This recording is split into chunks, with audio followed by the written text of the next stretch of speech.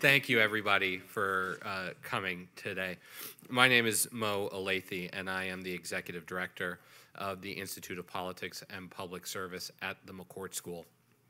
And we are just thrilled to be one of the sponsoring organizations for today's event, along with a number of other Georgetown and McCourt School affiliated student groups, which is very exciting, and the support of the U.S. Conference of Mayors.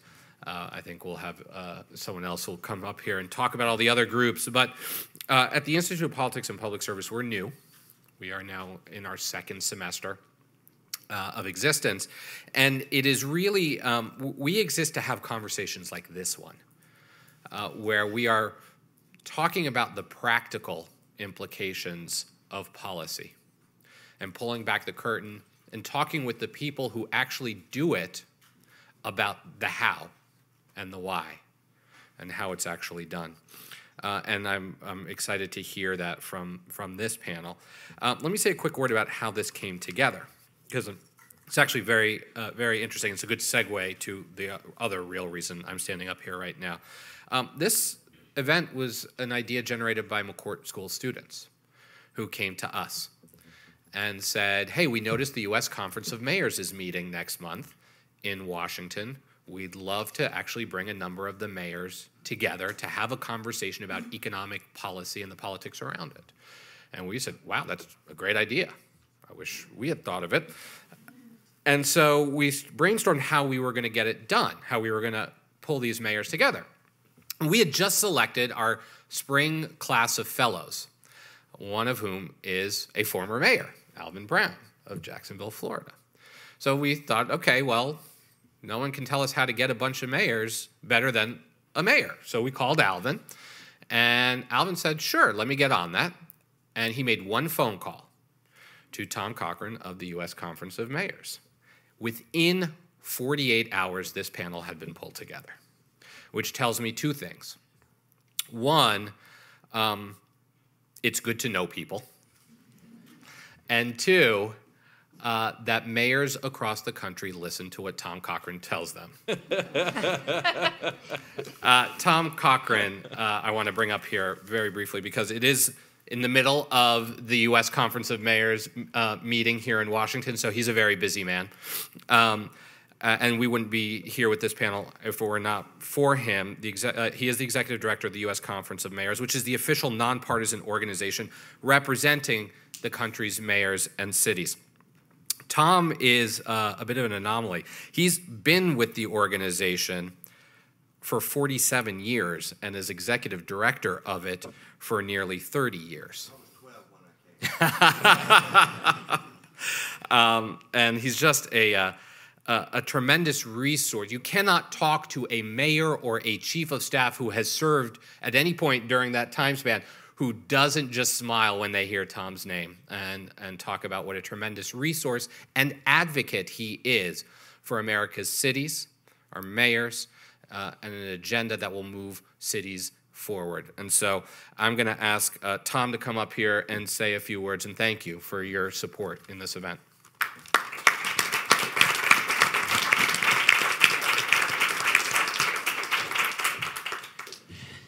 Thank you, Mo, and thank you, Sophie, and thank you all the mayors who responded. Let me just quickly say, as Mo has mentioned, I got 300 mayors over in the hotel. I've never left a winter meeting. You can ask these guys and Mayor Nan. We've been here since 1932, when mayors met with Roosevelt and Randall Brownstone during the Great Depression. And we have been here representing mayors since that time. And during these years, we have established relationships with NYU, which is, I think Mayor Cornett is a graduate, with the NYU school, named after Mayor Wagner, NYU New York, and NYU Florence. Let me tell you, that's sweet, you know? And also, of course, with the JFK school and with the LBJ school, et cetera, et cetera. But I want to just tell you how happy I am that y'all are here. And the thing that makes my heart feel so good is the students mayors, recognize that you're in town. We're here. We've been here since '32, and we're going to continue to be here. So I'm pleased to be here on behalf of the nation's mayors and our president, Stephanie Rawlings Blake, of Baltimore, to say this is a beginning. This is our first time, but not our last. So with that, there's nothing that gets me more excited than young people. I was a boy in Georgia at 14 when I saw JFK on TV. And at that point, I said, I've got to be a part of something. And so I'm a kid that saw him and got involved in public service. And that's what is so beautiful about the mayors. You can work for a congressman, you can work for a governor, but when you're working with a mayor, you're making changes in people's lives and also creating beautiful cities like we have right now. So this is the beginning. I look forward to working with all of you, and I'm humbled to say thank you for inviting us, and let's keep going. And I appreciate very much. So y'all have a good show here today. You got some of the best. I could talk about them, but somebody's going to introduce them. So with that, thank you again. And we now have the Mayor District of Columbia coming in, and she's going to be a part of this panel too. So thank you, and I look forward to working with all of you in the future. Thank you very much.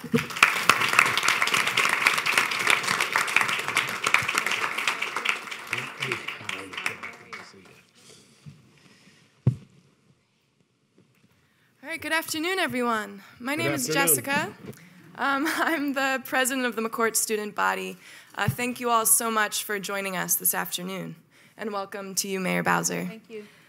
In recent years, the rise of income inequality has been a recurring theme in policy debates and political dialogue at all levels of government. However, the gridlock in Washington has caused us to rely more and more on mayors and cities to drive growth and innovation and to restore economic opportunity for all. The students of the Georgetown Public Policy Student Association, the Georgetown Public Policy Review, and the McCourt Policy Innovation Lab would like to invite you all to engage with us today in an interactive discussion with our panelists. We hope you will emerge with a better understanding of the complexities of policymaking at the local level and with insight into best practices for improving economic mobility in communities across the country. On behalf of all McCourt students, I would like to thank our partners, the McCourt School of Public Policy, the Georgetown Institute of Politics and Public Service, and the Baker Center for Leadership and Governance for making this event possible. I would also like to thank the U.S. Conference of Mayors for their partnership in organizing this event. As we all prepare for our own careers as policymakers and politicians, it is really an invaluable opportunity for us to have access to city leaders who are addressing the most pressing policy challenges of our time firsthand. I would now like to introduce our moderators for the panel. We have two moderators, Mayor Alvin Brown and our very own GPPR Editor-in-Chief, Erin Mullally. Mayor Brown governed Jacksonville, Florida for the past 4 years as the first ever African-American elected mayor of Jacksonville and the first Democratic mayor in 20 years. With bold and collaborative approaches to the challenges of economic development, Mayor Brown implemented numerous new programs to put Jacksonville at the forefront of policy innovation. Prior to his tenure as mayor, he served as Vice President Al Gore's senior advisor for urban policy. Mayor Brown also served as senior advisor to the late Commerce Secretary Ron Brown and senior advisor to U.S. Secretary of Housing and Urban Development Andrew Cuomo. He hopes to share his passion for public service as a GU Politics Fellow here at Georgetown, leading a discussion group this semester entitled Successes and Struggles of a 21st Century Mayor. Erin Mullally, our GPPR Editor-in-Chief, grew up in the state capital of Missouri, Jefferson City, and attended the University of Missouri-Columbia, where she received an honors degree in political science. Prior to the McCourt School, she spent 3 years working for the city of Kansas City, Missouri, serving as a communications and public affairs aide for one of our panelists today, Mayor James. So you can expect some favoritism in her questioning. That would be. At McCourt, her focus is on politics and the media and labor policy. As editor-in-chief of the Georgetown Public Policy Review, Erin and her staff launched a series this past fall on state and local innovation. And without further ado, I'll turn it over to Erin to introduce our panelists. Thanks, Jess. And to start off, I just want to echo what Mo said. We're so excited to have you all here at Georgetown today. We know how busy you are at your winter meeting, and we feel like we put together an all-star squad. And on Twitter, they call that squad goals. So you can use that hashtag. So to my right, I would like to introduce the Honorable Mick Cornett, Mayor of Oklahoma City, Oklahoma, Mayor Muriel Bowser of Washington, D.C., and from Kansas City, Missouri, and home of the world champion Kansas City Royals, the Honorable Cy James, and Mayor Nan Whaley, Mayor of Dayton, Ohio, and my co-moderator, Mayor Alvin Brown.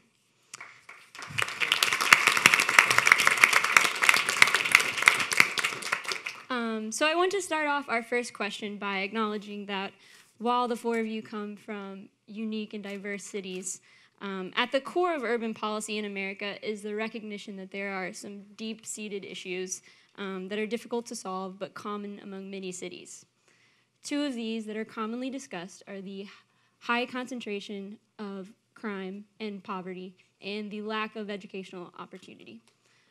So my question is, to build a city of economic opportunity, you really need to be addressing these core issues. So starting with Mayor Cornett, I would like to hear from each of you. What is your administration doing to address these issues? You're talking about income inequality? Income inequality, urban crime, lack of educational opportunity and mobility. Well, yeah, just like every other city, the social issues that you mentioned all exist in Oklahoma City. If we're fortunate in some of those categories, we have just about the lowest unemployment in the country. Last time I checked, we had the lowest African-American unemployment rate in the country. Housing prices are low. I know when the Brookings Institute did a study on inequality about 5 years ago, we ranked number one. We had the least of any major city in America. I have a bigger issue with my microphone, but is it me? Is it? Phone. It's your phone. So if it's near it, sometimes it goes. Sounds like we grow spiritual. Nearer my phone to thee. That I've noticed. Oklahoma City is a very conservative place. I'm considered a centrist politician in the state of Oklahoma, which would make me still right of center nationally. But what I have noticed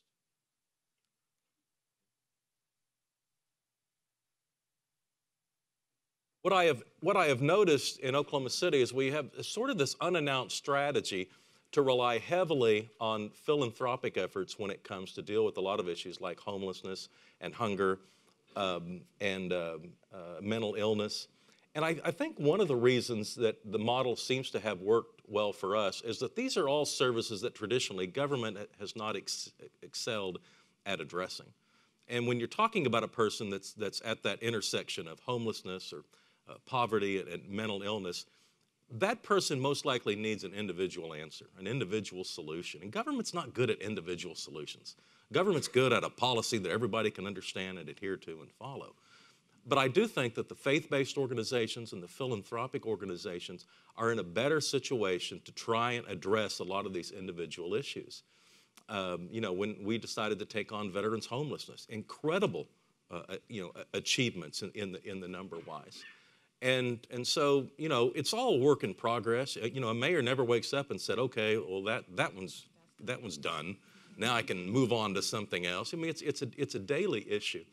But I do think that our efforts to try and keep taxes low, but try to get the philanthropy and a strong economy to support the social organizations that can help us with a lot of these issues is a model that's worked for us. And not saying it's a universal model, but it's worked in Oklahoma City, and it's probably at least partially attributed to our success. Mayor Bowser? Well, I think I would step back from your question a little bit because when we think about cities, I don't think that we concentrate on problems as much as we concentrate on our ability to be innovators and actually get things done. When the president introduced this panel, she talked about gridlock in Washington. And what I want to be real clear about, she wasn't talking about Washington, D.C., local Washington. She was talking about federal Washington, because what the gridlock in federal Washington has demonstrated to all of us is that mayors have to do things because we don't have the ability to push it off on anybody else. The residents are counting on us for public safety, for investments in affordable housing, for schools that work, to pick up the trash and to move the snow. And we have, and I'm just feel very privileged to be a mayor at this time, where we can actually push innovation up through our system and really call on and call out the federal government in some ways for not doing the things that are so important. So we're in a place in our city where income inequality is really front and center, and it's one of the major reasons why I ran for mayor and believe I was elected, is because people love the prosperity that's happening in Washington. The renaissance in Washington has been tremendous, and none of us long for the days when we were the murder capital, or we were broke, or the Congress took us over. Nobody longs for those days. But at the same time, there's a huge anxiety about who will benefit from the transformation of Washington, and if the people who stuck around for the hard times will be able to enjoy the good times. So the success that we've had as a city has enabled us to double down in some cases on investments in the human services, because we have been successful and have 1,000 people choosing to live here every single month. A lot of them from Georgetown, I would guess, and we want you to keep choosing to live here. So because of that success, we've been able to make huge investments in our city. So I'll talk about 3 big things that our administration has done in the last year and will continue to do. The first one being a $100 million per year commitment to affordable housing. We have in the district a tool called the Housing Production Trust Fund. We have a dedicated revenue source coming from our deed and recordation taxes that we say goes into this fund, and the city steps in as a gap financer for economic development projects that produce below market rate housing. It's an uneven fund from deed and recordation. Some years it's been very close to $100 million. Other years, like last year, it was only $55 million. So my commitment is to make up that gap and put $100 million in that investment.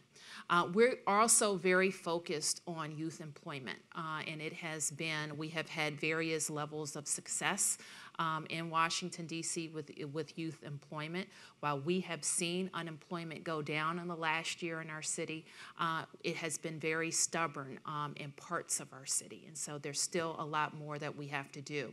I actually inherited, when I became mayor, a distinction that mayors don't want. I'm on a list with the federal government at the Department of Labor that says we have to do better with youth employment programs. So 2 things that we've done in the past year was expand our summer youth program to include young people up to age 24, and also to have a year-round program that trains at-risk youth for jobs in our city.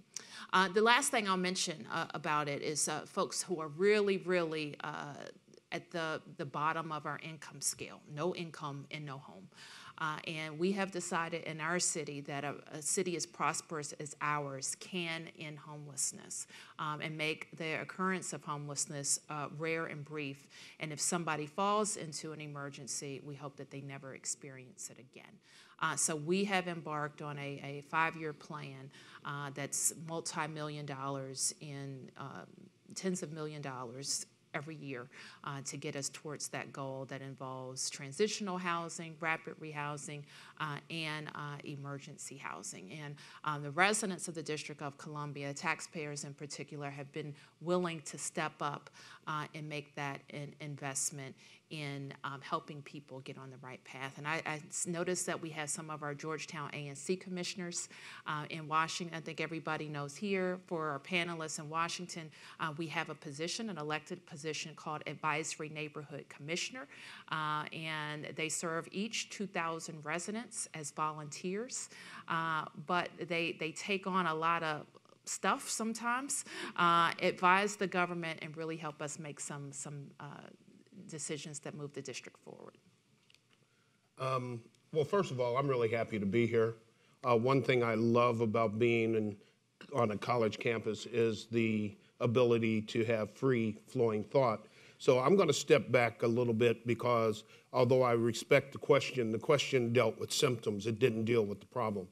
The problems, and I think Dr. Martin Luther King said it best in that period of time after the I Have a Dream speech, where we each know one line, because most of the time nobody's actually ever read the entire speech, but we all know that it's about the content of character, not the color of skin, but nobody knows anything else about it. The week after he gave that speech, he was set to give a sermon, and he was, not the week after that, the week after he was assassinated, he was set to give a sermon. And in that sermon, he said that there were three things that he believed challenged and may ultimately doom the democracy of the America that we know. 1, racism. 2, poverty. 3, militarism. I think that those things are still at the heart of most of our issues in this country right now. Education, housing, poverty, all of those things are born of something. And we need to address those core illnesses before we can get rid of the symptoms. So going beyond I've said what I need to say about the illnesses. We can have a conversation about that on another line. But to deal specifically with the question asked, there are a number of things that a number of mayors do. And first and foremost, let me just say this. Mayors matter, okay? Mayors matter. And the reason mayors matter is because we are the ones that you see meeting with their constituents and their citizens every single day. Go to the grocery store? Yes. Ever get stopped in the aisle? Yes. Here's my favorite thing. Go to the grocery store, I get stopped in the aisle, and somebody walks up to me and says, "Mayor, you do your own shopping?" And I say, "I do my own eating." No, what do you expect me to do? No, I have somebody that I pay on my mayor's salary to go shop for me. Yeah, that helps. But the bottom line is that we have to get things done, and we have to be responsive to the needs. The problem is that we don't have all the resources that we need to do it. I don't know how other people feel about their states, but I will say quite frankly that I consider our state legislature almost the enemy. They really want to preempt us from doing anything that helps our citizens because they have a political agenda that they're pushing. And it doesn't include helping the poor and eliminating racism and fully funding education. So what do? In Kansas City, Missouri, it's 318 square miles, 475,000 people, a density of about 1,460 people per square mile. That's not much. Comparison? Manhattan, 38,000 per square mile. LA, 29,000 per square mile. Think of each of those people in that square mile as $1 to take care of the needs of that square mile. So we have 1,460, Manhattan has 38, LA has 29, all right? So with those funds that we have to provide exactly the same services as these other cities. In Kansas City, we also have 15 school districts in whole or in part in that city. Just to give you a size or an example of how big the city is, San Francisco would fit 8 times in Kansas City. You can live downtown and overlook the river in a studio apartment. You can drive 20 minutes and you can have 20 acres and a horse or a mule. It just depends on what you want to do. It's that big. But in that process, in those 15 school districts, we have all sorts of variations in the quality of schools. And as you might expect, the school that is blackest and brown, the school district that's blackest and brownest is the one that struggles the most. So in trying to address the issues of education, we knew that we could not do it on a school district by school district basis. What we decided to do was, again, let's attack the root problem. Our children are not ready for kindergarten. In most instances, they're not. And one of the reasons they're not ready for kindergarten is because of the 30 million word gap. The 30 million word gap basically tells us that children raised in poverty, born into poverty, will hear 30 million words less than their same counterparts born in more affluent circumstances. Now think about it. child by the time they're 3 years old, by the way. So if you're hearing 30 million words less, there's two things going on. Nobody is spending much time with you, so you're not going to be socialized very well. Or if they are spending time with you and you're still not hearing words, it's because the only words that you're hearing are no, stop, don't do that, boy, if you don't get away from there, I'm gonna. Okay, those types of things. That's not what we need. That's not what we're talking about. So we have to cure that gap in order to have a fighting chance to get them ready for kindergarten. If we can get them ready for kindergarten through quality early childhood education, which most places don't have. Mick, do you have it across the board? You passed the tax for it. No. You didn't? You paid out of budget? Nonprofits that helped us Okay. fund it. Well, we're in the process of trying to do it. There's a lot of different ways to attack it, but let's put it this way. Early childhood education is an expensive thing to do because it's labor intensive and you have to have quality teachers on that level to do it. So what we've done is that we started in 2011, Turn the Page KC. It is a program that is designed specifically to accomplish one very basic goal with three tenets in order to do that. One, we are going to try to make sure that every child across the city reads proficiently by the time they finish third grade. Because up to third grade, you're learning to read. From third grade on, you're reading to learn. Those who have not learned to read proficiently by the time they're finished third grade, 75% do not catch up. And a large percentage of those who did not catch up don't graduate from high school. And a large percentage of those who do not graduate from high school wind up in the system in some form or fashion, or dead, or at best, in a lot of instances, underemployed and unable to compete. So if we want to change the trajectory of poverty and education and all of those things that you want to be interested in, we must first go back and attack the root problems. We must go back to the foundations and stabilize them. We must understand that children are the future of this country, 100%. Not much of the population, but they're 100% of the future. So we have to address that issue.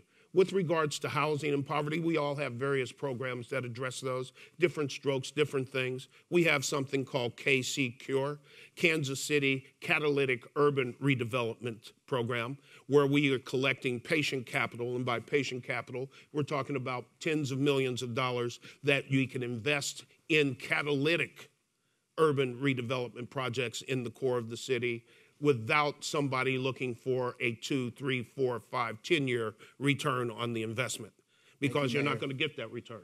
Thank you. Thank you. I'm stopping. Yeah. All right. Well, that's Nan. Well, Sorry about that. No, so I like it when you get excited. So you feel the love here, the energy.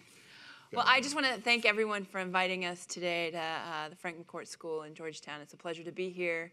I come from a town called Dayton, Ohio. Has anybody been there? All right. Sweet. You know, home of the Wright brothers and still doing lots of aerospace innovation. Don't let Marco Rubio tell you any different. As he said, they were from North Carolina. The innovation started in Dayton, Mayor. They had good wind down there. So it's a real pleasure to be here. But I think the real piece for us is there's a couple of points I'd like to make, and the mayors have done great work. I enjoy this job so much, frankly, because I get to hang out and learn from other mayors, the folks that are most passionate in government, I think, and the most serious about making a difference and getting things done. I think that what Mayor James said about our legislators really attacking local government is something that we see across the country right now. We know as mayors that 92% of the job creation and the economic impact comes from cities, comes from those regional centers. And right now we have legislators that, and for example in Ohio, come from some real rural places that don't see that if you don't invest in those core communities and don't invest in that density, we're not going to keep great people like in this room in our cities, right? So that's a big issue when we're talking about some of our cities in the Midwest that we continue to work on about this idea of shared prosperity. We really, in Dayton, we're the second most affordable city in the country behind the city of Indianapolis. We don't have an affordable housing problem. We do have a job problem. And so we do a lot of effort on trying to really work on innovation, making sure that those jobs that are creating wealth are staying in our city and in our community. Secondly, this education issue is a big issue for us in the urban core as well. in Dayton, just like Mayor James, we've said on a couple of pieces around early education, and we're real passionate about starting at the beginning of the collective impact model, which is what we call it, making sure that if we invest in young people at the very beginning, in the first 1,000 days, when they're age 4, that they're ready to go to kindergarten and we can continue to work up the model. I think for us, most mayors don't control their schools. Mayor Bowser does, I think, right? You're so lucky. In Dayton, we don't do that, so we really invest around where the other 16 hours, 15 hours a day that children are, and that's in their homes. Making sure we can provide books for the summer slide, making sure that we get them to school earlier, that we invest in children across. And I think policies that are universal are really key to the shared prosperity model. If we just say, oh, we want to do something for poor kids, it's not as valued if we don't do it across the whole spectrum. Because if everybody wins when they get to go to pre-K, regardless of income. Now, poor kids do a lot better in it, but wealthy kids do better when they're in pre-K as well. And so I think what's key on this shared prosperity discussion is that the conversation has to be about universality. And that will allow more people to use it. It will be more effective in our cities. We'll see more shared prosperity across it. And that's where government makes a great difference, right? Because the universalness of these programs are so key to the future of our city and our country. So mayors, you all understand the value of economic prosperity, creating opportunity for all. How do you make that happen? What about the politics? Mayor James talked about the legislature is not a friendly group of legislators, not making the right investment in the city, of his city, and that at the end of the day, mayors have to have the ability to work with everyone. You can't escape making those decisions. So how do you get it? How do you make it happen? From Washington, there's gridlock here. They get to vote and go home, but at the end of the day, you still got to work with all the key stakeholders. How do you make the political process work? And I'll give each one of you about a minute to answer that question so we can get some more questions in. Yeah, I think that the key moment in Oklahoma City's history when we figured out the secret to economic development was when we realized it was really about the quality of life in our community. In the 1980s and 90s, we were struggling through a depression in the oil and gas industry. We spent a lot of time and effort trying to incentivize big businesses to move to Oklahoma City. And at one point, we thought we were going to get this incredible maintenance facility by United Airlines, and they famously said they just couldn't imagine their people living in Oklahoma City because the quality of life had diminished so much. So the mayor at the time, a visionary named Ron Norick, passed a quality of life sales tax. It was a 5-year sales tax of 9 amenities to it, a penny on the dollar sales tax, no bonding, we paid cash. The tax would end at the end of 5 years, and it has transformed Oklahoma City. We literally have gone from perhaps the worst economy in the country to perhaps the best economy in the country in a span of 25 years. And when we realized that jobs didn't follow, that people didn't go to where jobs were, that if you create a city where people wanted to live, jobs would come to you. And that has been the success and the model that we've been following now for over 20 years. And it's why we do so well on typically the metrics that compare one city to another on jobs and economic development.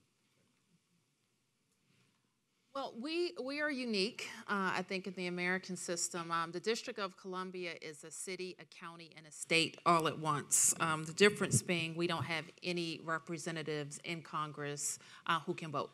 So we have a non-voting delegate, and we don't have any senators. And it's really a travesty of our democracy. So everybody from other states, we have to work on that. But to your point, we have a legislature here, a city council of 13 people, and we are fairly ideologically similar. I think most of the councils in the history of the district's home rule and the mayors haven't been that philosophically different. So the things that we will differ on will be how to do things, not if we should do things. And so that's a very, very good thing for us. We are more recently having debates over the balance, how much we ask the taxpayers for and how much we invest in the things that I talked about earlier. But even those debates, our voters and taxpayers are also pretty similarly thinking that we have to have an equal balance so that we have the economic engine churning. Just last year, for example, we lowered taxes in the District of Columbia. And our business community thought that something like that could never happen. But it was important that we send the message and that we be a city that attracts business.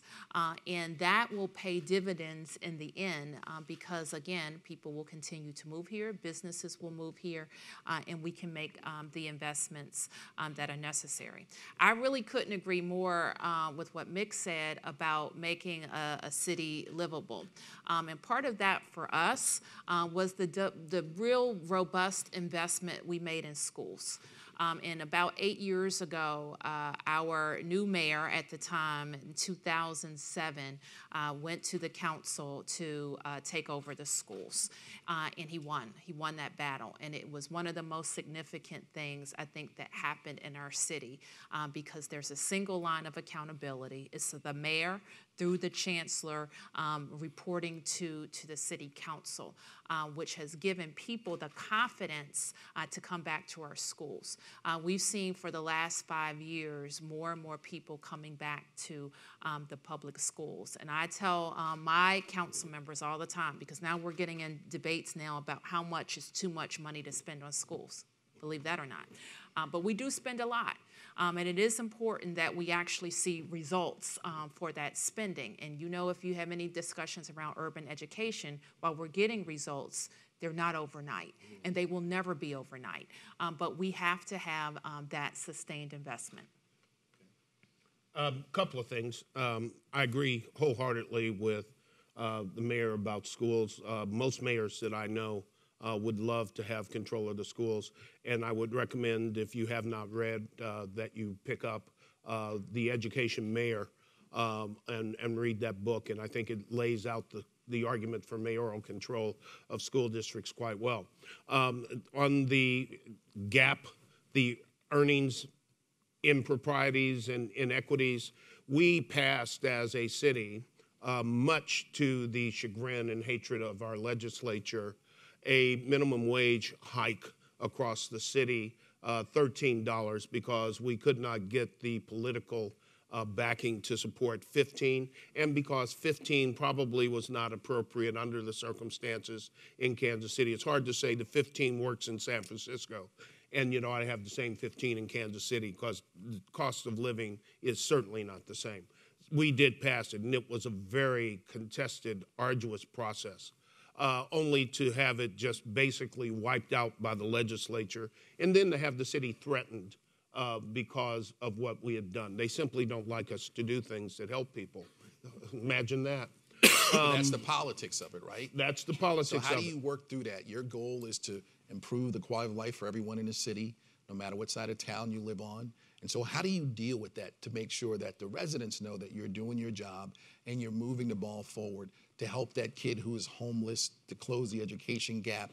What's been I'll give you another minute and then we'll move on to the next mayor. What's been your strategy? How do you get it done for the students here? How do you make that happen? In Mayor Bauer's case, she has a city council that that's their system, and it's not a legislature. But I would also go back to you, even though with the council, you still have that opportunity gap within the district. So in terms of the balance you said you're doing. But Mayor, how do you do it? You can't, how do you make it happen? There's no way that you get anything significant done unless you engage all of the necessary stakeholders and talk about it for a long time. Can you tell us who the stakeholders are so we'll know? Well, it depends. It depends on the issue. In the issue of wages, it was minimum wage workers. It was minimum wage workers. It was people who pay wages, restaurateurs, businesses, hoteliers, and we met weekly, twice a week for 2-3 hours at a crack, and some of them just evolved into outright arguments about their needs and our needs. We ultimately got to a point where the employers agreed that there was a need to do something. The workers certainly agreed with that. They were less inclined to agree on the levels that the employers wanted to do. But then we saw something phenomenal happen. We saw some employers voluntarily raise the wages.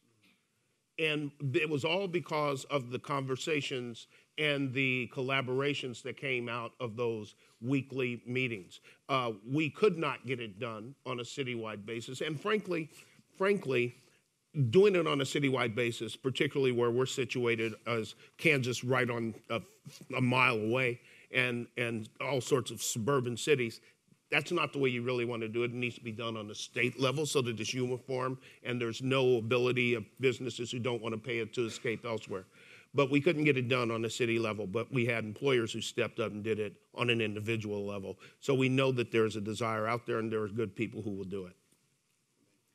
So Dayton is a progressive liberal city surrounded by John Boehner's House District. So you can get a good idea of Southwest Ohio. And one of the things that I did was for our legislature was to do these legislative roundtables of legislators that don't even represent the city, right? So they might be a suburb of the city.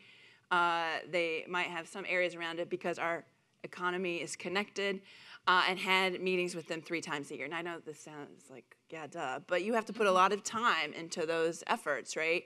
And what I noticed was when they would come down to Dayton, we had about 8 of them, the first time and the second time, I mean, they really did think that I was just some crazy-eyed liberal, right? But the longer that they took the meetings, and they kept on coming back, which says a lot about them too. They just kept on coming back, wanting to know more. Why does the city think this is a value? Why is this, and why is this investment needed? And we have found places that we can come together, right? So I think one of the key strategies is, and this can get very frustrating, right? Because you can get your feet knocked out of you pretty fast in the State House. Is to try to find those places where you can have common ground. The challenge for us as mayors is mayors are this, I think, it is the hardest job I've ever had. The work time is, 24/7.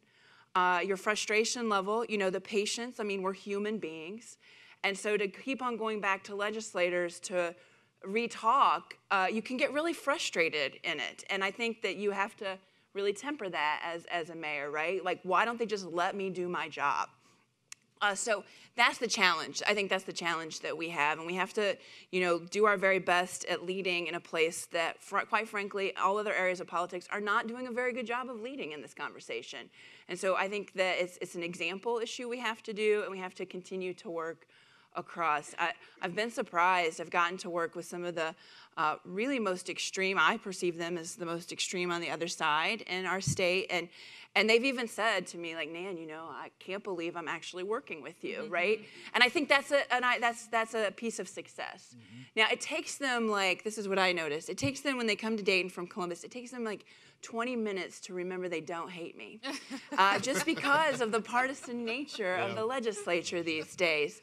And then after we get through the 20 minutes, we can have a really good conversation. But again, what are we talking? We're talking about a lot of time.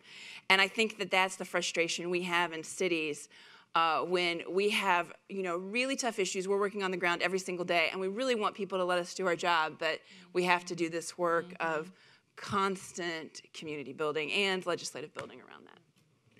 Yeah. So we want to leave some time for a Q&A session with the audience, but before we do that, I want to hear from you all. We're on a college campus. Georgetown University has an advantage of being in the heart of DC. We have a lot of opportunities here. We have access to a lot of high-profile leaders. I want to hear from you all. The other side of the Institute of Politics is public service. And I know at McCourt, and I think it's widespread at Georgetown, that we have students who have come from backgrounds like Teach for America, Peace Corps. Public service is very much at the heart of what we study here. But I want to hear the pitches from you as to why we should not be seduced by the lure of the Hill and of the White House. Why should we go back to our communities? Why should we go back and work in city government and public service in local communities? And I want to start with Mayor Whaley, because you went to the University of Dayton, correct? I did. Go Flyers. And she stayed there. And so I want to hear from your experience, and I want to hear your all's platforms. I want to hear your pitches to us as to why we should go back. Well, let me say this. I'm from Indiana originally, so I'm a very big fan of Midwestern values and Midwestern ways. And so, when I crossed the state line, I thought my parents were going to have a heart attack and not being a Hoosier anymore. But I want to say, I think, I had a decision in 1999. I just graduated from college to come to D.C. And work for the DNC. And all my friends were moved to D.C. because I was active in politics. And I knew that at that point that was a big decision for me, right? I knew because I had no family in Dayton. I was the only person there, wasn't related to a soul. And I knew that if I left Dayton, that I would never come back. And that decision right there, I knew that was a core piece for me. And the reason why I stayed was I just knew I could make a much bigger difference on the ground in a city. Now, I didn't even think at that time I was going to run for office, right? I was just working in government, working on campaigns. And I said, no, I have to stay here because I know that I can just make a huge difference locally. And that was a complete trend line that's against most folks, right? Most young people run to D.C. if they're interested in politics, run to the Hill, want to be at the center of power. But I would argue that you get so much more done and so many more opportunities in your cities. The work that I've been, I look back now in 1999, I've gone to D.C. I probably would have gone to do some really cool stuff and meet some famous rich people. That's true. Mm-hmm. But I wouldn't get the opportunity to make a difference for some of the seniors that live in my neighborhoods. I wouldn't have the opportunity to have a 13-year-old girl come up to me and say, your position on this has made a difference for my family's life. And if you're interested in public service, you will not get that direct back and forth like you do on the ground in local government. And we need smart, committed people in local government, right? Because it just in all sections of government, I think, but you will not get the response back. Now, it will wear you out, okay? There is nothing harder than, I think, the local piece. And I had a friend that's a mayor of a city up in northeastern Ohio. I went to visit him. He was a state legislature, and he said, that was like pre-K compared to what I'm doing today. So this is hard work, but it is the most meaningful and makes the biggest difference in people's lives. And a personal experience, I wouldn't change a thing of it for not coming to D.C. No offense, Mayor Bowser. None taken. I have 2 former state legislators in my new council. I have 9 new council people out of 12, and that's a lot of fun. But they say exactly the same thing, that they're working 3 times harder than they expected to. I think that there is value in going to Washington, D.C. and working in federal government. There's value in going to the state houses and working in state government. There's value in working in cities. I think it really depends on what you want to do. If you want to engage in conversations about monetary policy and foreign trade agreements and get engaged in long-term conversations about how many pages there really are in the Patriot Act and whether or not Obamacare should, on the 99th time, be overturned, then go to D.C. and work in the Congress. And you can have those conversations ad nauseum, and you can look just like everybody else. You'll learn the knuckle point, and you'll get your hair to a position where it doesn't matter how hard the wind is blowing, it simply won't move. You can go to the State House, where you can become a D.C. politician in training, where you get to argue about things, and you can be very partisan, and you have a legislative body that presents you pre-written legislation that you can sign off on, because they're doing it in all other states. Our legislature was so lazy at one point that they took legislation from Illinois and adopted it in Missouri and forgot to change the name. It was really sad. If you want to have real conversations with your neighbors about My trash isn't being picked up.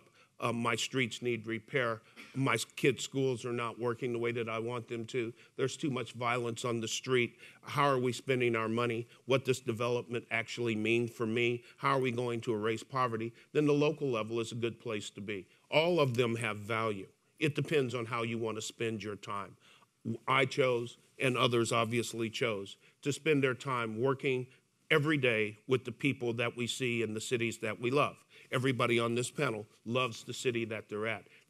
We don't go someplace else at the end of the day. We are in our cities, and it doesn't matter where we are. People come up and talk to us about the good, the bad, and the ugly. And believe me, they are not bashful. They are not bashful. They will get in your face. The reason that I think local government is good for me is because every day I'm held accountable. Every single day. I'm on Twitter today getting people, on the one hand, I get 20 tweets about how great the snow has been removed in Kansas City, and then I get 3 people that are telling me how rotten of a person I am because the snow's not being removed from their streets and it's icing up. And that's, you're here? and oh yeah, you know, I thought, and so I mistakenly said, well, you can. That's your Friday. Hey, by the time I get home, it'll be gone. I'm not going to worry about it. I got a city manager. Thank you, Mayor. Thank you. Go for it. For me, I love local government, and I think that each of you will have to decide, to the mayor's point, what it is you like about serving. And I think for me, I had a couple of questions to answer in that way. I was a legislator, and now I'm an executive. So not only do I love local government, but I love being on the executive side of local government, because that is really where you can make change. You are also there are 2 sides to it. You get to make the decisions, and you're accountable for all of the decisions that you make. And some that you didn't. And some. I heard one of the candidates the other day. He was asked a question about why something didn't work in his state. He's in the legislature. He's a senator. He said, "Well, don't ask me. Ask the governor." And I said, "Oh, can't believe." But that is, you have to. If you like to make decisions, you want to be held accountable for the good, bad, and the ugly. Then the executive side is for you. I tell the story frequently. I had the opportunity to hire a lot of people when I became mayor last year, and because we're in Washington, I have a lot of competition with the feds. So I have this conversation all the time in recruiting. And more people see that they rather be in the local side of things than the federal side of things. And I had one person who had an offer at the White House, and I was making him a very significant offer too.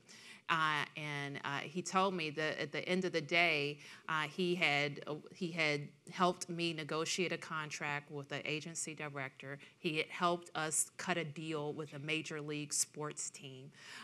And he had the opportunity to weigh in on 70 executive appointments.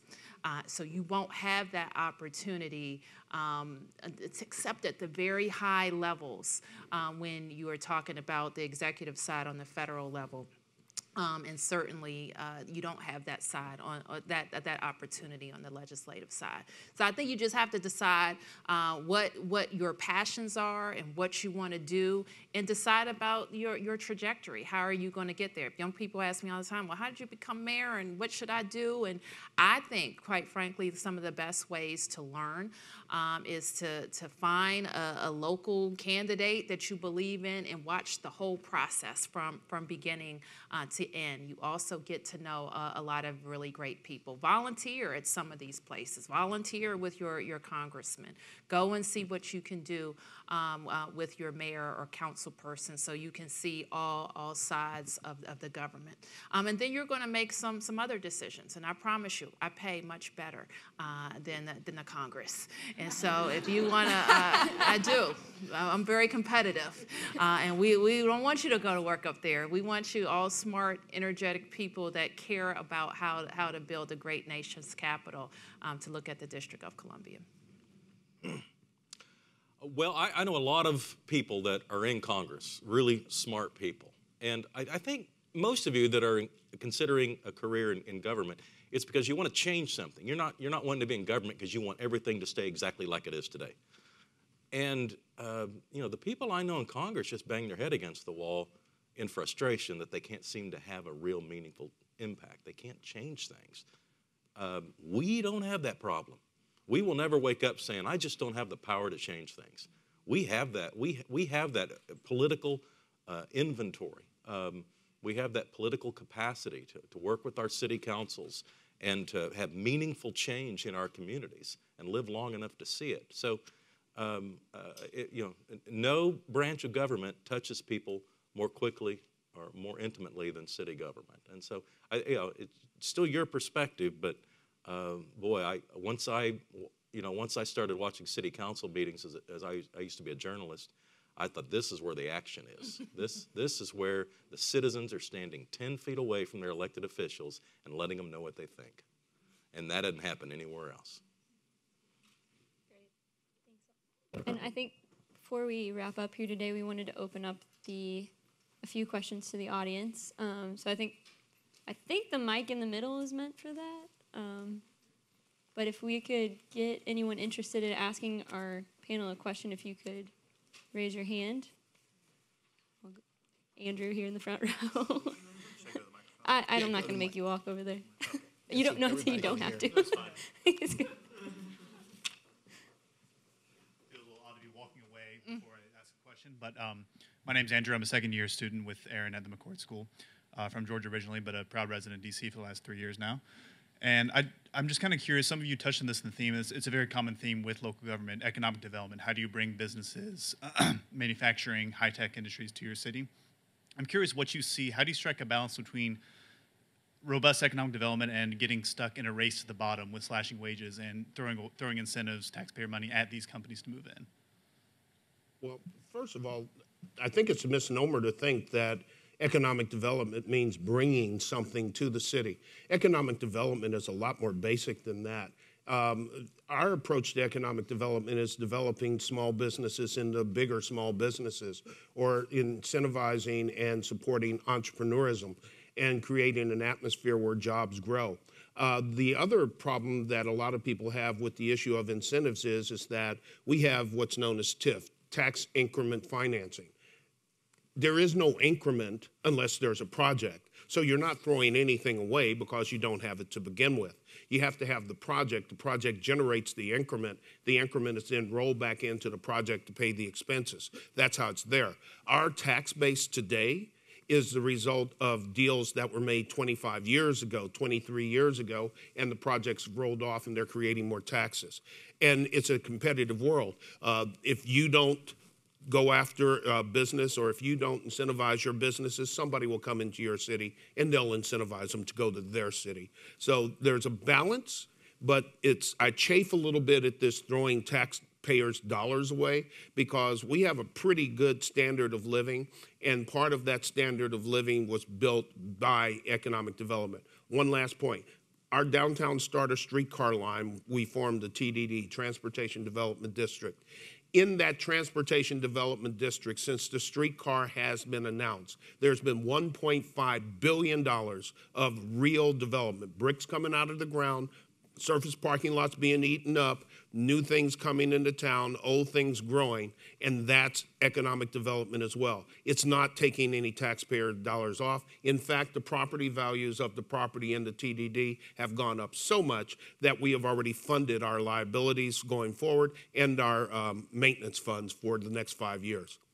This issue with manufacturing and tax abatements is a very real deal, not just for locals, but the state government as well. So just to give some of you some background on Dayton, Dayton's on the 75 corridor. I would argue during the Great Recession, Dayton had probably the worst Great Recession that corridor did. And without the auto bailout, we would not be existing today, because it saved the supply chain for automobiles and aerospace in the Dayton area. We have 2,400 manufacturers in Dayton, where to go, how much, where to build, where to make things is a very big deal for our economy. It's around 18% of our GDP. So for us, what we have found is that manufacturers prefer actually to locate along the corridor. And this is a bigger context than just cities. You know, this is where cities have to relate to the state as well, because of the workforce. right? This is a workforce that has been around for over 100 years, invested in making things. And that's what I think we found with manufacturers is they see that and they can't just move it really quickly anymore. So our challenge again goes back to how we invest in pre-K, how we invest in our workforce, how we make sure that that pipeline's aligned to continue to make things. For us, one of the things that makes me very nervous is we have to have the manufacturing to have the innovation. It's connected. There's a reason why all this innovation came from the Dayton area was because we were creating those items. And if we don't continue to invest in that as a country, as a community, the Midwest is in really big trouble then because that's what we do. So we have, the abatements do play, but what we've noticed is it's more around workforce development, more around, what kind of worker and the quality of worker that we can get. And we have a really good story to tell in the Midwest because of that. But it's greater than just a city conversation. Just to add on, it is greater. Like for us in the Maryland, Virginia, Washington, D.C. region, we're talking more and more about how we can be regional actors instead of single actors in those conversations with companies. Now, keeping in mind that you have to overcome everybody's self-preservation and self-interest, because I was elected to represent the residents of the District of Columbia. But it is true that in a kind of we look at a long-term play, that we as a region have to figure out wins in the long term, not just on every single deal. That's easier said than done, I'll admit. And so we are having some conversations, the governor of Virginia, the governor of Maryland, and myself, about the things that we can compete jointly on. So if we're competing for foreign investment, for example, any foreign investment that comes into the region is going to benefit us. And so one of the things that we'll do together, and we're working on a trip now to go to Canada to continue to attract investment in our region. So that's one particular thing around economic development. Now, we are not a manufacturing city. We make information here. And our big industries continue to be the people who work with the federal government.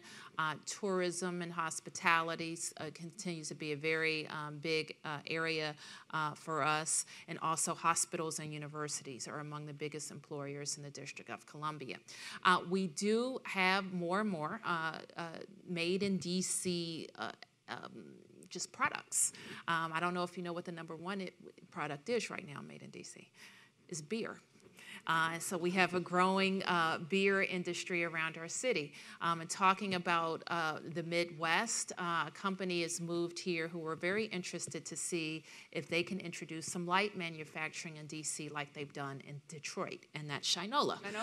So there are things that we are looking to, because one of the key things, we produce a lot of jobs in D.C. We should have no unemployment problem, but we do, because we don't have the skills for the jobs are very often high-end white-collar jobs. We have a number of residents who don't qualify for those jobs. So we need to produce jobs around the whole spectrum of skills, and that includes light manufacturing. So we continue to look for ways to do that. I think what we've learned is the quality of life is very important. You still got to have all the incentive packages, and we have ours. And specific to your question, I'll just, rather than take up more time, I'll put in a shameless plug for a documentary I produced, because it's on this very subject. It's called Oklahoma City, The Boom, the Bust, and the Bomb. Just won a gold medal for Best Feature Documentary in New York City. But it tells Oklahoma City's story on the incentives and what we've learned and how the city resurrected itself from some of the incredible catastrophes it's faced in its history. Anybody else? Right there? If you could come up to the mic, I'm sorry. I had a moderator. Anybody else? foul. Why don't you line up so you can, once you get in line, that way after you. So actually, I just wanted to ask the flip side of that question that we were just talking about. I'm Justin Brown. I'm a student in the Urban and Regional Planning program, graduate program, and a proud DC government employee. A lot of us are concerned about the trend of those jobs. We talk about jobs in education. what about the long-term trend of not needing some of these jobs and the rise of the maker movement and the information services economies and all these different things? How do you look at the long-term trend that maybe a lot of this manufacturing is drying up and isn't to come back, and that the economy is changing and point-of-use manufacturing becoming a larger portion of the manufacturing sector? So does anybody have any thoughts about that long-term? I'm going to have to say this is probably our last question. That's all we have time for before we wrap up. So I'm sorry that made you all get up and sit down. Yeah. I would just say, I think the current trend is that manufacturing is coming back. But I agree, long term, you can see how we become more IT reliant, and you would think it would be more about information rather than manufacturing. But we're seeing a lot of jobs that used to be overseas come back to the United States. So it's a great trend for us. Right, which is the point of use. I mean, I think still the United States is making a lot because we use a lot still. I think, and I do think the makers movement is. I had one of my most favorite town halls was actually with the maker movement and the folks that are using 3D printing and innovating space, and we have a lot of contract manufacturers, and so watching the two of them, we had a town hall where they both came together, and witnessing how that could connect to scale the maker movement was a really exciting thing to watch in Dayton, right? Because that's something that we do really well. We scale manufacturing, and then this really innovative space, which for the past 100 years, that's what Dayton has done, right? I mean, I'm not kidding, from the Wright brothers in their bicycle shop, making a glider that could fly, to Boss Kettering, figuring out how to do the starter engine, continuing even to the F-16, F-17 today at the Air Force, and connecting those to scalability in our community. So I do think manufacturing is changing dramatically. It is very heavy on how to be more energy efficient, how to use a very high-skilled workforce than we used to have, which is different than even 20 years ago. But, we're still going to make stuff in this country. And so how we make it and how we use our workforce to make it, I think provides tremendous value. And frankly, I'm more pleased with smart people getting into manufacturing than getting in, per se, the finance industry, because, I don't really know what you make there. So I think that there's great opportunity in this makers movement and connecting it to manufacturing. I think artificial intelligence and robotics will eliminate some of the lower end jobs because it's more efficient for people. One of the things about this recovery from the economy is that employers figured out or thought they figured out, hey, I'm making more money without all these employees. Why hire them back? And that's been one of the lags on the recovery, is it's a joblessness recovery. So I do think there's something to worry about there. I wish I was smart enough to give you the answer. I don't have it. I'll just say this, that I think that your question ties into kind of the theme of today, because one thing that we're looking at is for ways that people who are not going to easily enter the traditional job market, finding ways to support themselves. And when they can get into light manufacturing or creating this maker's space and becoming entrepreneurs, then they can be successful. So I think for us, that's, even though we're not a city that is going to be a large manufacturing hub of any kind, we are going to produce some smaller, lower level manufacturing. We're interested in it for that returning citizen who's not going to break in to the traditional job market, or for the adult who is low reading skills that we have to work into the traditional job market. So we want to look at it just like we look at tech, quite frankly. We approach tech in the same way, that we just don't want it to be the high-end white-collar worker, but we want to expose tech and light manufacturing across our city. We're 8 wards here, so we have an all 8 ward strategy so that we can get people into productive, good pay, even if they're not going to break into the traditional job market.